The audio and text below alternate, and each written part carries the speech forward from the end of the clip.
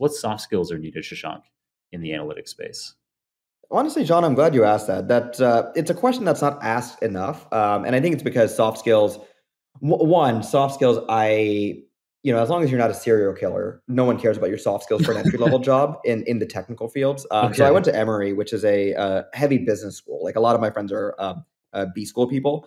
For them, soft skills are very important. And also the funny thing is it also like created a very high bar for what I expect out of people from a like soft skills interviewing perspective, which Right. unfortunately the engineering world has disappointed me with. But as far as what soft skills do you need? So you can get into a company basically purely on your technical skills at an entry level.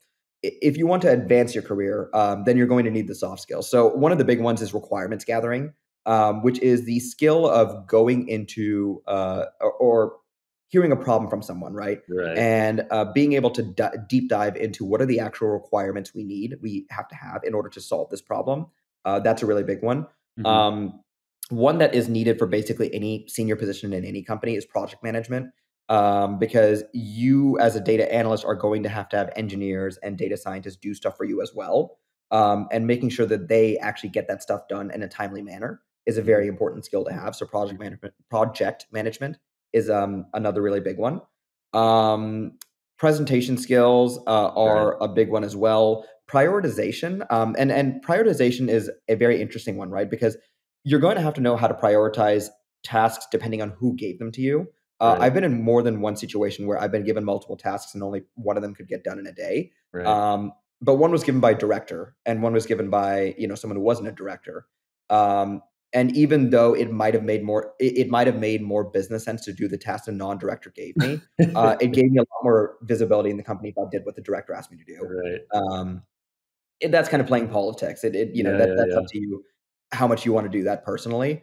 If you want to advance past a certain level, you past the senior level, you do have to play politics. That's why they call senior analysts, senior engineers. These are what you call terminal positions, um, i.e., they're the position that someone could stay at for 10 years and no one would blink an eye. They'd be like, "Oh yeah, that guy, he's been an analyst for 10 years, a senior analyst for 10 years." Now, if you were an entry level analyst for 10 years, you would have been fired 8 years ago. But Right. um, because there are certain positions you have to advance, otherwise people are like, "What is this person doing?"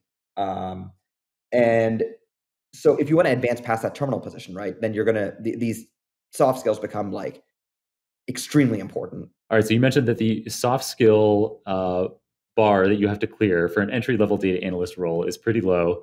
You're saying that it's basically non existent. But then once you do get that entry level data analyst role, to become more senior, there are skills like requirements gathering, project management, presentation skills, and prioritization that are all critical to becoming a senior data analyst. And then you described a senior data analyst position as potentially being terminal. You could be stuck there for a decade. But you, Shashank, you transitioned from being a data analyst 2 years ago to a role at Nordstrom where you got to do a lot of data science work. And then most recently, you became a data engineer for a digital sports company called Fanatics. So, what is the difference between these roles, data analyst, data scientist, data engineer? And it seems like there is a reasonably common progression from analyst, scientist to engineer. So, how did you make that transition? Why is that transition so common?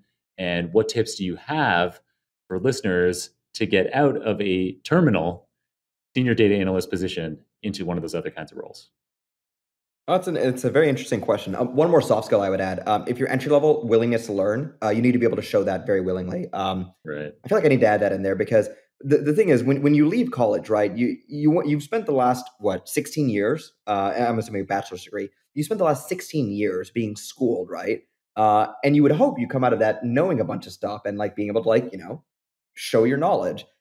That's not what people are looking for from entry level candidates. They're looking that you are willing to learn, because it turns out those last 16 years aren't actually that useful.